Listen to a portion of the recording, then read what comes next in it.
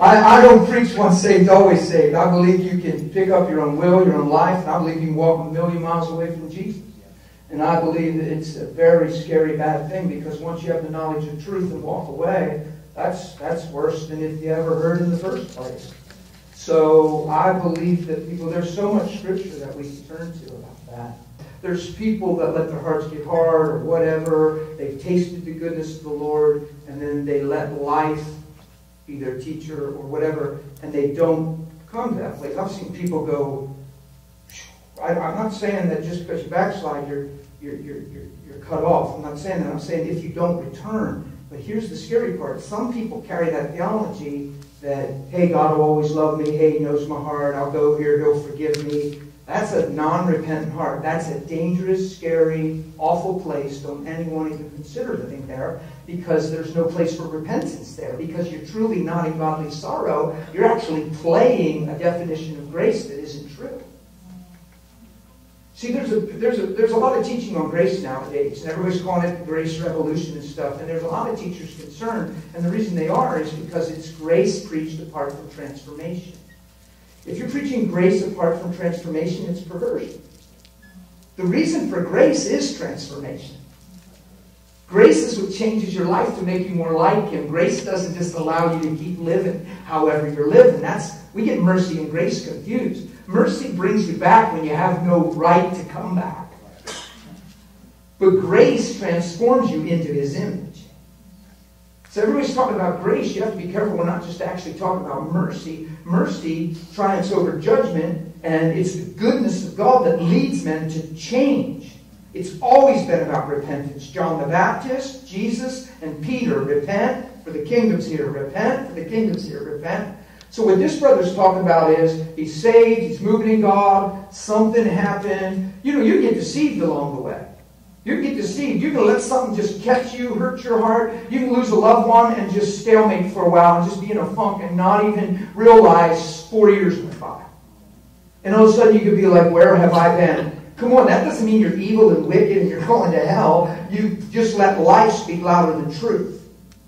But when your heart sees it and realizes it, and you go, oh, and you actually care, that's your born again, that's your inside man, your inner man crying out. So Jesus is loving and merciful, and we grow. I don't think we have to lose that kind of time, but there's people that if you read, there's a lot of scriptures. It says Jesus can come and find you eating, drinking, and beating your fellow servants. That means bashing, backbiting, gossiping, demeaning. And He comes and you're in that place just feeding your flesh and talking about your sisters and brothers. And He says, you'll be cut in two and given your portion with the unbelievers. That's pretty heavy scripture. He's not talking about a backsliding person. He's talking about a person that's disregarded the position of their heart and said, whatever.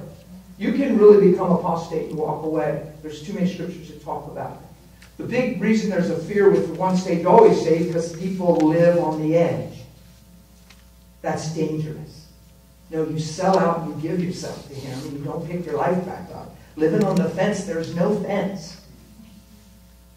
There's just no fence. So the whole once saved, always saved big debate that's out there in the church, the only reason the question's viable is because men like to live on the edge. I've found that to be true. They want just enough of God to feel saved, but just enough of them to enjoy whatever, and that's dangerous, scary, dangerous. You deny yourself, pick up your cross, and follow King Jesus. And if you find yourself in trouble along the way, man, the Spirit of God in you, I believe, in your own conscience, can bring you back to Him like His testimony. But let me just say this. If you're just watching porn in the secret and doing church and saying, God loves me, no, you better face that. That's a compromise of conscience. You're graying yourself out, and you're misusing grace. It's not cool. And it's not talked about enough because it's all about grace. Well, it is, but if your heart's not crying over that, then something's wrong inside. You become cold, you become callous. You've just got a grid to do something that's way out of the box and then find a way to say, well, God loves me. And that stuff ought to make us cry. I've seen people use drugs that knew they were going to use drugs in a moment, and then I've seen people use drugs and cry, wanting to know how to get free. There's a difference in the heart. You follow what I'm saying? So God knows the heart of every man. But there's a place, my buddy Todd, you guys know Todd, when Todd first got saved, he would call me crying about using. And I was excited because it's the first time in his life he ever cried about using. You say, well, he was still using. Yeah, at least he was crying. It's a start. Before that, he was thinking how he's going to steal from his own mom or wife or Jackie, then girlfriend at the time, to use it again. And there was no repentance. There was no tears. And all of a sudden now he's crying. And I'm like, whoa, this is awesome. You see what I'm saying? So, yeah. But isn't it the Lord that changes the heart? Yeah, but you have to give your heart to Him. You have to give Him the land use. You can't just sit and put it on God and say, well, you're going to have to do something with my heart. You're the steward of your heart. The Bible says, guard your own heart, for out of your heart flows the issues of life. But God's the only one that can change your heart. So if you start by asking Him? Absolutely. Grace begins to make that desire your reality.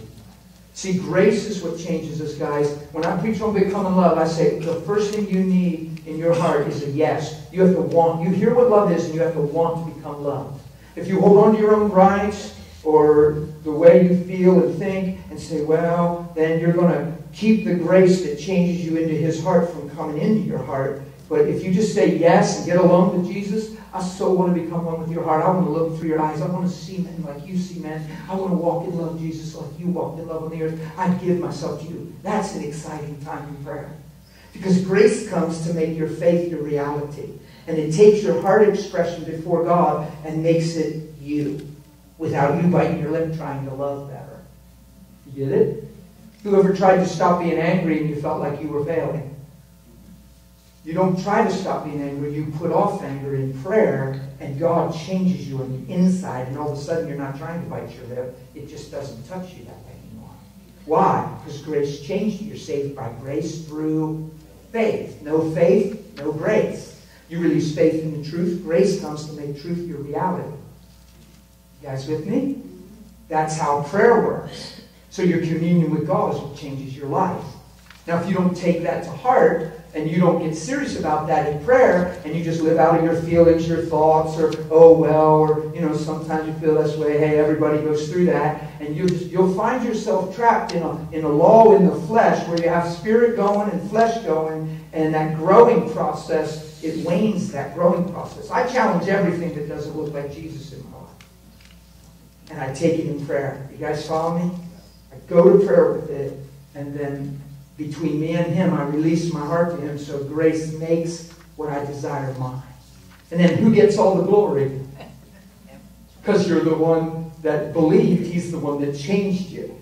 If we changed ourselves, then we have good Christians and bad Christians. Like we have expert Christians and not so expert. No, we're just believers, right? And we're saved by grace through faith.